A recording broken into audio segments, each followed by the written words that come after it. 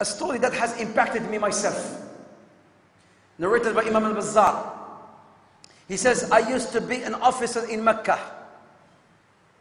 I used to be an officer in Mecca. One day I was doing my patrolling, and then I was so hungry. I did not have money to buy any food, he says.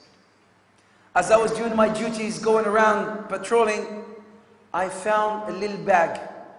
I hold that bag, I carried it, I picked it up, I opened it, and then I found a necklace. A very expensive necklace.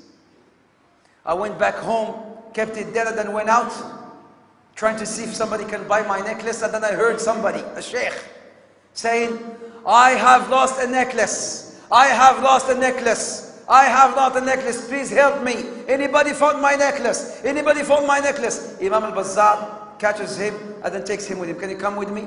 He took him home. He says, could you please describe your necklace to me? So he described the necklace, and he says, Imam al-Bazzar says, it is exactly as the necklace that I have found. I gave it to him, and then he was so happy, the man. The sheikh was so happy. He says, Jazakallah khair. He took 500 dirhams, or riyal, or dinar at the time. He took 500 dinar, and he says, here it is. The man says, Imam says, Wallahi, I will not take no money from you. He says, no, I have made an oath. Whosoever finds my necklace, I have made an oath to give him this money. Imam al-Bazzar says, no, Wallahi, I will not take no money from you. I will only take the reward from Allah subhanahu wa ta'ala. ولكن من ترك شيئا لله عوضه الله خيرا منه. Whosoever leaves something for the sake of Allah, Allah will replace it for him with something that is better. من ترك شيئا لله عوضه الله خيرا منه. And then he says, days in, days out, months later, Imam al-Bazzar decided to leave Mecca. So he went to Jeddah, catch a boat. He wanted to catch a boat, and then he wanted to leave, go somewhere else, seek rizq.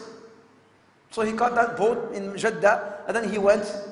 And then subhanAllah, the sea, the ocean was so rough, the boat sort of broke. People who did not know how to swim drowned. Imam al-Bazzar, he says, I held onto a piece of wood, and I swam to a shore, to the closest village. There was an old village, and in that village there was an old looking masjid. I went to that masjid. I did not tell them who I was. I went to that masjid, and I just sat there praying with people. And then there was a book, Quran, an old copy of the Quran. I went, I picked it up, and then was reading from it. They came to me, and they said, oh Sheikh, you know how to read? He said, yes. He said, could you please teach our kids how to read? He said, yes. And he says, I benefited a lot from it. And then later on, they realized he could also write. Yeah, Sheikh, you know how to write, mashallah? He says, yes. He says, could you please also teach us how to write? He said, yes. So he started teaching them how to read and write. They asked him to become the Imam of the Masjid. He became the Imam of the Masjid, and he says, I benefited a lot from it.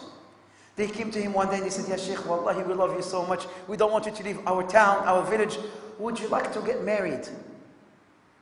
He said, sure. And then they said, there is this girl. Would you like us to talk to her? She comes from a very wealthy family. Would you like us to talk to her?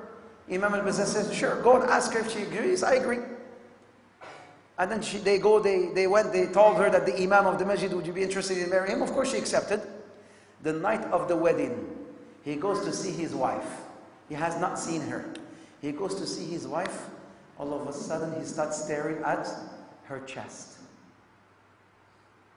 She felt so heartbroken.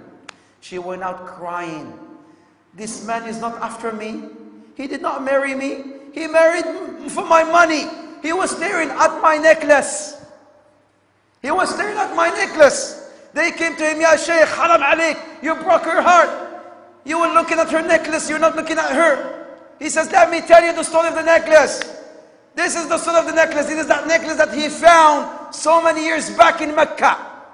It is that necklace that that girl was wearing. And then they started making takbir. Everybody said, Allahu Akbar, Allahu Akbar, Allahu Akbar. What happened? She is the daughter of that sheikh. That sheikh, when he came back from Mecca, he told them, oh people, I met a boy, a young man in Mecca, such a very kind man, such a very pious man. I've never seen somebody as kind as him. Oh Allah, make me see him again so I can have him marry my daughter. So many years later, Allah answered the call of that man and he married his daughter.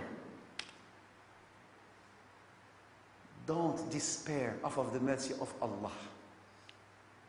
قل يا عبادي الذين أسرفوا على أنفسهم لا تقنطوا من رحمة الله لا تقنطوا من رحمة الله إن الله يغفر الذنوب جميعا إنه هو الغفور الرحيم. Say, O my servants who have transgressed against themselves, do not despair of the mercy of Allah.